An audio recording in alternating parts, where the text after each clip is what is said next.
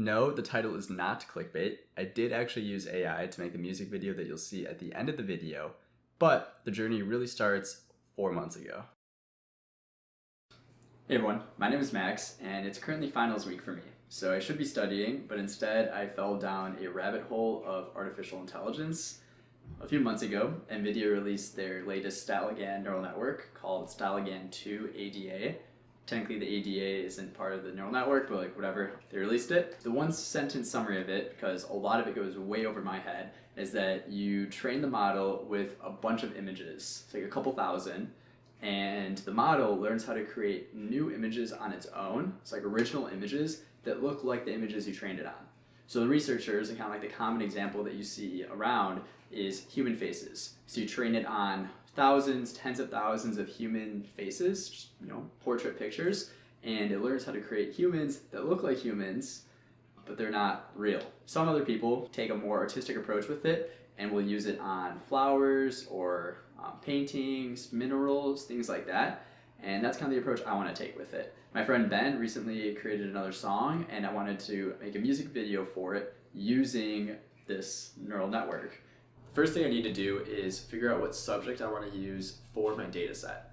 So Ben and I already sat down and listened to the song to try and come up with some imagery or kind of things that stuck out from the song that we think would be good to use for the music video. Kind of the big influence that came up from it was its Eastern, sort of like Asian influence. So I started kind of looking at some older Asian artworks, and I came up with two really cool ideas. So the first is traditional Chinese landscapes. So that kind of looks like these, and they're really cool.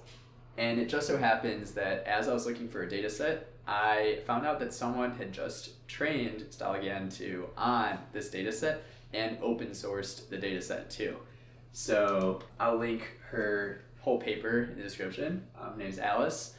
So shout out to Alice, because that makes my life a whole lot easier. The second data set I found is Japanese woodblock prints.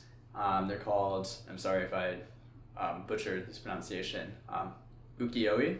I'll have it spelled out here so you can see too.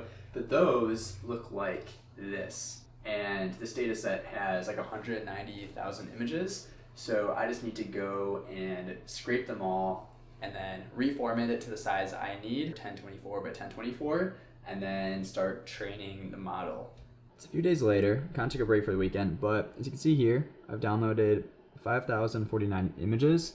It actually ended up being 5,000 because some got skipped, but here you can see the whole data set. It's very big. So now what I have to do is I pretty much need to take all of these images and convert them to be a square. First, I cropped the images and pretty much got rid of the borders from when they took the pictures and scanned the images, and that was done. Then I used this repo that pretty much just does some easy things to kind of stretch it into a square shape. And so I have two versions.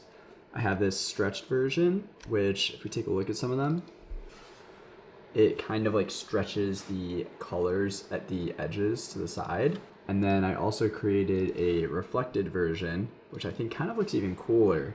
Kind of creates a tiled mosaic form.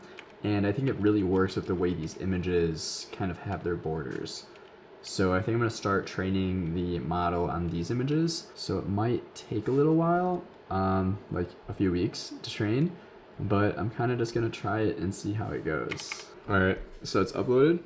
So following this Google Colab now, pretty much I just need to convert all my images to TF records, and then I can start training the model.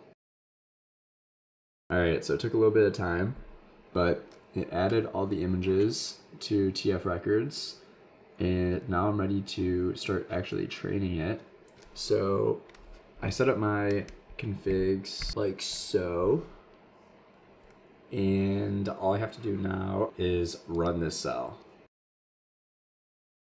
So it looks like it's doing its thing.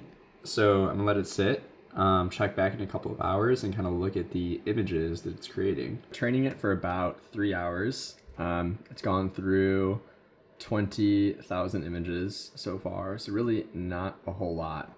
This is what the results are looking like. This is how it started off initially. So it's pretty much just images because that's like what, you know, the model was originally trained on. So that's how it starts off. Then next, looked like this, pretty much no difference. Then we have it looking like this. So you can start seeing almost like textures coming in, or here like his face is gone. Here like it's some really creepy things. But something that's kind of cool that's coming out is like wavy like hair loops, I guess, or like hair textures. I don't know, it's bizarre. And then this is the latest image to come out so far after 3 hours of training. And like this is straight out of nightmares. This is terrifying. Same with like this. I don't know. These things are kind of crazy. But what's interesting is like up here, you can kind of see like the blues and the reds come in from the background. And that's kind of something that's consistent throughout all of the data set. Or like here too, and here. So pretty good preliminary results. We need the faces to kind of disappear, but yeah. So it's been probably going for about 28 hours at this point.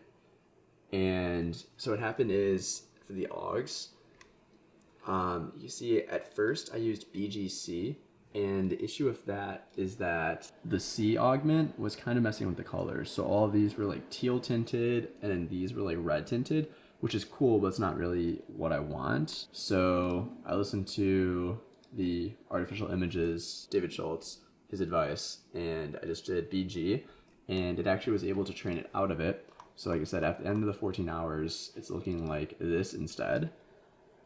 So this is after 28 total hours, and it learned how to create faces, but there's some model collapse. So it's like the same face, it's learning how to recreate in like every picture. But I think it'll train itself out of it after a few more days, like a week of training, so we'll see.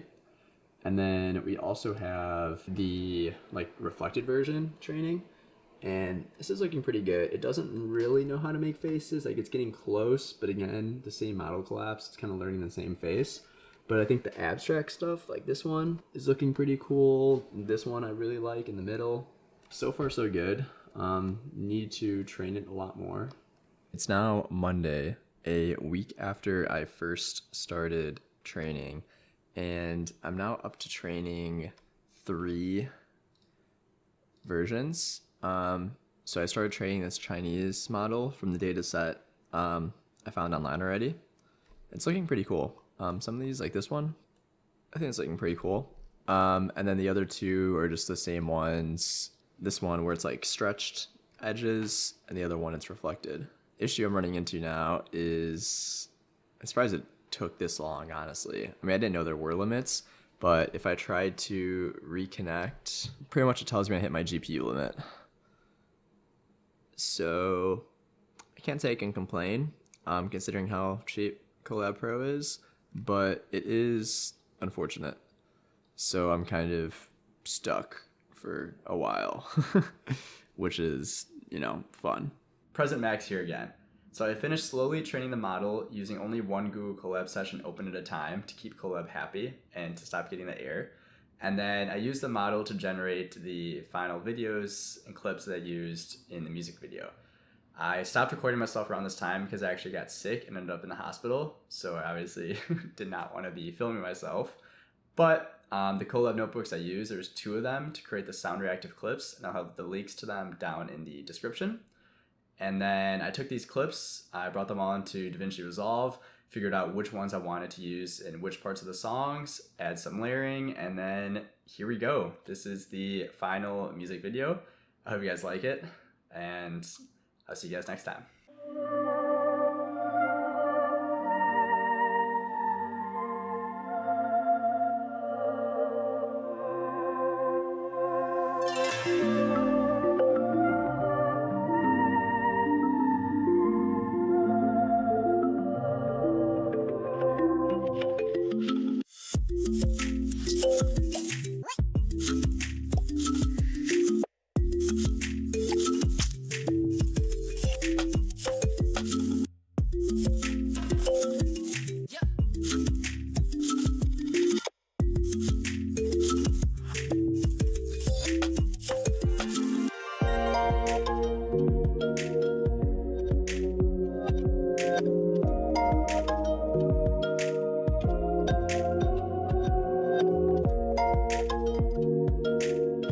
you.